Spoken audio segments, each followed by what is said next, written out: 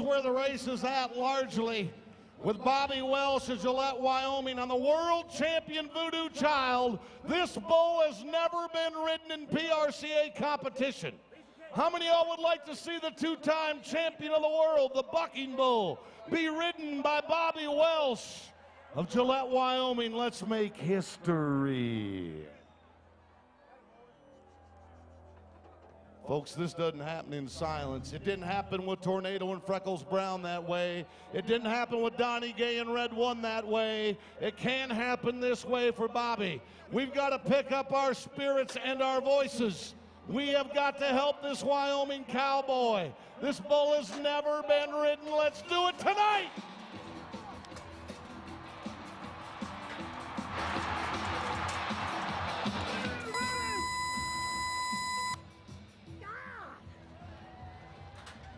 Can you give